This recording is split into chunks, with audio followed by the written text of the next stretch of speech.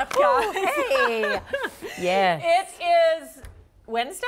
Is today Wednesday? All day long. Okay, whenever we have like a Monday off or a holiday week like this, I'm just screwed up until the next week. Like I don't know what day it is. That's why you need the camel to walk through the TV station saying, Mike, Mike, Mike, Mike, Mike. It's like they don't care about us at all at this station. They don't won't get us you a camel. and then they wonder why. I don't know what day it is on air. It is Wednesday, May 29th. Thanks for being with us today. I'm Hayley Harmon alongside Deidre Ransdale of Nash FM 92.9. Thanks for being here again. That was really dramatic the way you said that. I know. I don't know why I did it that way. Maybe you could be the big scary voice girl on the radio. You could do that and do all the in between stuff. Hey, as long as you put the word scary in there. Absolutely. You'll be the big girl. Yes. Yeah, you could be that too. We call you that, big girl. I'm down with it. You want to be big girl? All right. When I was a kid, man, if they told me I was a big, what a big That's girl. nice. Isn't that funny how that changes? You smile. Yeah. Yeah. And then now it's like, oh, she's a what? And now you're saying, what do you mean by that? That's right. What do you mean? What are you trying to say? You've hurt my feelings. Do you keep, or did you ever keep baby books? Do you have baby books for your kids? Yes, or absolutely. Like yes. put little mementos Not and nearly enough information specifics, but I did absolutely. And I've got those pictures and the little bracelets you get in the hospital and the little hat they put on. It's so nice to save it all. Did you ever like write down funny moments or things like that or anything? Absolutely. Okay, good. My parents did too. And the reason I ask is this conversation just made me think. I love to look in that baby book, and my dad, one of the things he'd written that I said, because they just love to write down funny stuff, my dad said, I think Ann, my mom, he said, I think Ann's joking about my weight. Because my dad's like 6'3", big tall guy, but my mom always would kid him about, oh, you've gained some weight or something. He goes, I think Ann's joking about my weight too far. And Hayley was trying, but I think Hayley was trying to encourage me today, but I was like 3, and he wrote, Hayley said, Daddy, you're as big as you can be. He's maxed and he goes, out, Dad. I think she thought she was complimenting me. Because again, if someone said, what a big girl you are, I was like, yeah. So I thought, I'm going to do Dad a solid and tell him, you're as big as you can be. He was like, I think I need to take Ann's comments though more seriously. I must need to lose some weight. Yeah, Dad, your skin's stretching. We could pop you right now. That's too much. You're like a sausage, Dad. You need to simmer down. Saving those moments though and things that happen, it's so hard to remember to do it in the moment. You know, when something happens, you're like, oh, this is funny. I'm not going to forget this. But that's why those baby books are so important. Even if it's just quick writing down something funny or sweet that happened. Right. And you can't just save it in your phone because your phone could go kaput at any point, and you want to make sure you have it. So you got to write it down. You've got to. Okie dokie. So today on the show, we have our friends from Clay Chick Ceramics joining us today. They're based right here in Lexington. They do a couple of huge sales throughout the year, but you can shop online all year long. They are all about creating fun and functional gifts that bring a smile to your face, and they're going to show us some of their hottest items right now. I can't wait. I can't wait. I've seen some of them. And you've probably seen their stuff in stores and everywhere. I mean, they're those really cute ceramics, like they have, a ceramic cross, and you can, or dishes of any kind, a dog bowl, and you can get them all personalized. Also, Deidre and I are going to kick off a new segment today. We are calling it What We're Loving. And we're just going to share with you some things that we're loving lately and we think you should check out too. Yeah. So, any housekeeping, any other news you need to share? No, I know we have Cruiser from 590 WVLK coming in tomorrow to talk with us about the St. Elizabeth Ann Seton Country Fair. Yes. And let me tell you, he already is worried about his appearance tomorrow. So we're going to plan some ways to sabotage him when he gets here. Okay, perfect. Yes, I was going to say, it's radio fun. Let's prank him. Let's give him something to worry about. I want to. Yes. That's what we do. Okie dokie. Our first story we want to chat about today. A lot of chatter here in Kentucky over the Kentucky Department of Public Health's proposed ban on tattooing over scarred skin. They held a public hearing yesterday in Frankfort to take comments from concerned citizens. Tattoo artists and other opponents spoke. They say the language behind this proposal is unclear, and many believe a ban on tattooing scarred skin would hurt breast cancer survivors and those trying to cover scars from accidents, illnesses, or self-harm.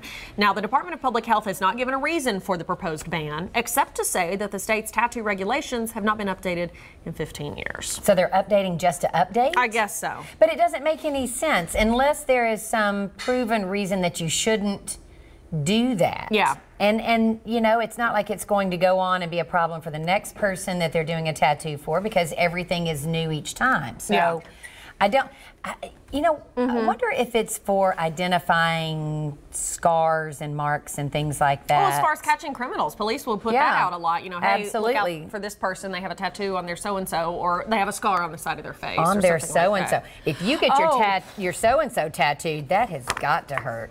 Oh, I hear it is rough. You need something to chew on. Yeah, oh gosh. I think this is one of those situations where, I think we need some more information. If they're going to call for a ban on something like this, they've got to answer these questions because, again, they've given no real explanation. They've got to give people the information. But I think this is probably one of those scenarios where they come up with a ban, they think, oh, this is going to be an easy one. You know, it makes sense to us for whatever reason.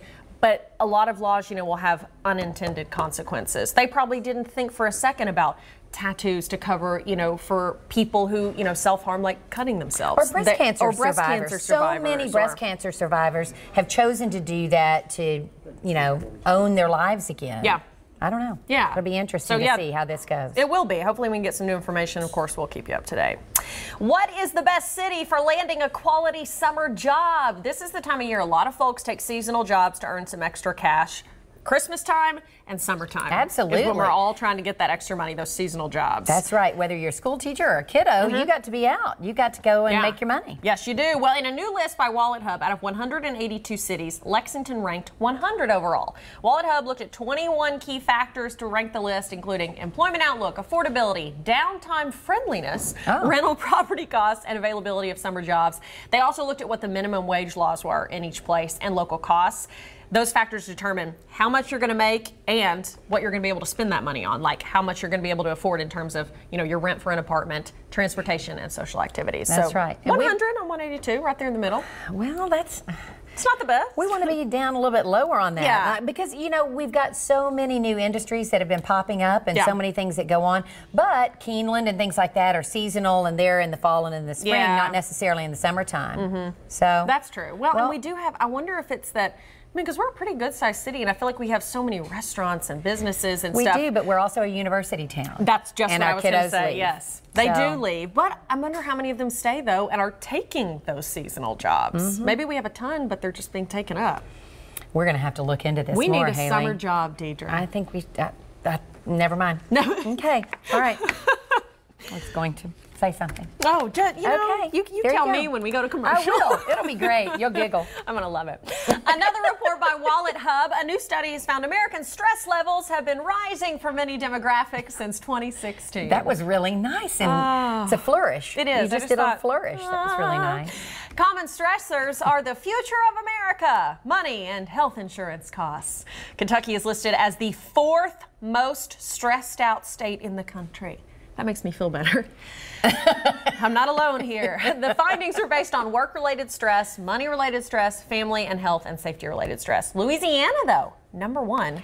With all of the gumbo, how are they stressed? Right now, I don't know. They've got beignets. Yeah. Oh, my gosh. Come on, Louisiana. They just need to get their perspective right. It'll be okay, I promise. Get it right. Okay, Minnesota is the least stressed out state.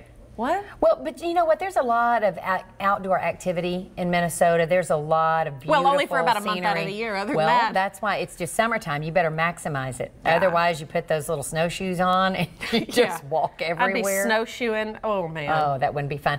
My goodness, that's awful. Yeah. What do you do when you're really stressed? Like, what are some of your self-care stuff that you do? You know, I have to go and exercise. I have to go walk. Yes. If I can get out and get out with some music on that I want to hear, put the headphones on and get out and just walk. I may make it to Versailles. I mean, I get on the road. Good Lord, there's Deidre. I've got a lot of children. Yeah. They can stress you out. Yes. Let's just say that. I'm the same way. What do you do? I love to walk. And for me, it's so true. Like, exercise is one of the best, like scientifically proven to help relieve stress.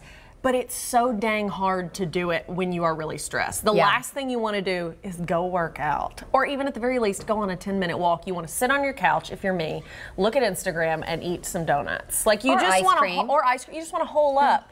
But yeah, for me, exercising, even if I can go on a 10-minute walk around the neighborhood, it's like, now, I can't take my dog on the walk because Bronco Nagurski, who's out of control, he's a big chocolate lab, 105 pounds, and he stresses me out even more. Well, he's dragging you. You're no longer walking at that point. It's a wonder my shoulder is in place right now because he's kind of, so I don't take him if I'm stressed. Yeah. If I'm happy and looking to get stressed, then we go. I'm too happy. Yeah. Let's get the dog and let's go. I don't like how this is going. This doesn't feel like me.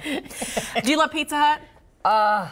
Love Pizza Hut. I love pizza. Yes. I used to eat there more when I was a kid. We had one in my hometown, and then I'm on now I really don't go eat in restaurant, and I never think of Pizza Hut. I usually think of like Domino's, Papa John's. Sure. But I love Pizza Hut. Absolutely. Well, they're giving their iconic original pan pizza a makeover. Ooh. Yes, they are remaking their pan pizza recipe for the first time in 40 years. New pizza, it includes a new cheese blend and sauce. It will be baked in what Pizza Hut calls a newly engineered pan, so it can have a crispier crust.